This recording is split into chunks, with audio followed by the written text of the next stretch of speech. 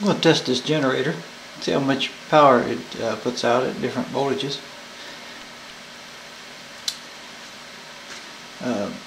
What I have here is 110 ohms. I've got two 10 watt resistors, one's 100 ohms and one's 10 ohms, and have the meter hooked up on AC volts.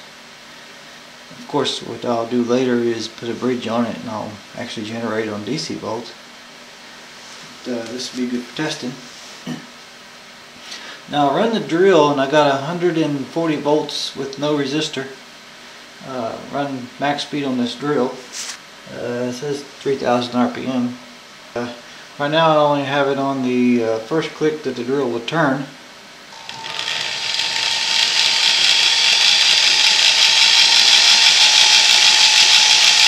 So that's 14 volts. And of course, using power pie chart, we can calculate the amperage and wattage. I'll turn it up one more click.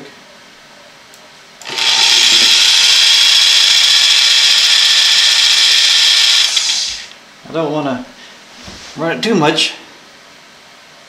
Make sure my resistors don't get hot. I'll turn it all the way.